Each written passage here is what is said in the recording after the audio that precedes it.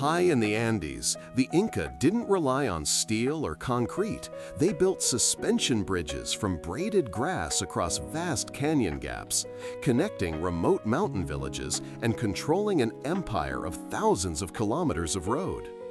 Think of rope bridge spans up to 200 feet, hand-woven by local communities, tested by loaded llamas and soldiers, and rebuilt every year. These tensile marvels weren't temporary, they were lifelines.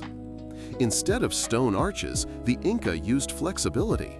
Planks woven and lashed, cables of ichu grass twisted into ropes strong enough to hold people, beasts, and goods. When Spanish conquistadors arrived in the 1500s, they were astonished. In a land of rock and cliff, the empire spanned with living bridges that grew weaker with neglect, stronger with maintenance. What's the twist? By the time modern engineering arrived, many of these bridges had vanished, their memory fading. Yet the technique still survives in a few local communities. It's a technology that seems simple, yet solved one of the hardest problems of terrain and empire.